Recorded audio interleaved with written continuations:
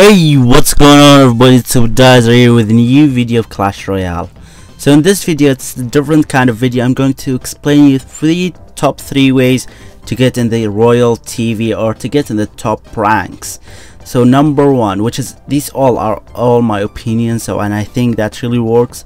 So number one, which is basically trying to not change your battle deck if it works really well. For example, let's use as a Chief Pat as an example because you all know him. So he's been using this battle deck for a while and I didn't see him changing it, which is a thing that I'm not really good at because I always keep changing what I'm using. That's why I keep losing. So the one that you have, it's good, just keep using it.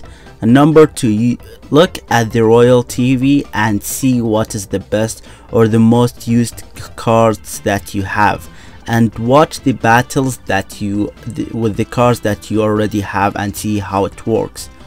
But if the first way is really good with you and you're using the good battle deck, which is you keep winning, ignore this thing. Just try to focus on your battle deck without changing it at all, because the more you change, the more chance for you to lose, whereas you will probably not be able to use the same technique that you use in your old battle deck.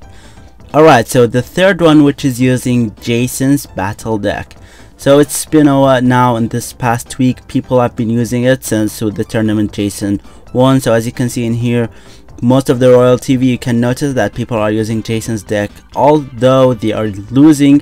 But I know many people work well with them, although they get really high trophies, that they are really doing well. Probably the ones that they are losing because they have a good battle deck and they are just trying new ones.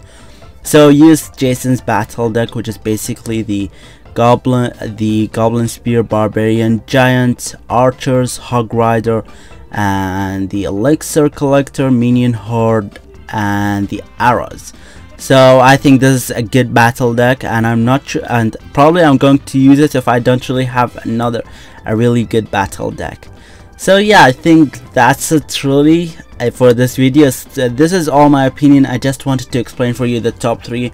I think if I do follow these things and doing it in a correct way, I might be able to get in the top rank, I believe. So these are my opinions. So what I want you to do, guys, is to tell me what do you think, and what do you think are the best ways to get in the top rank or in the Royale TV.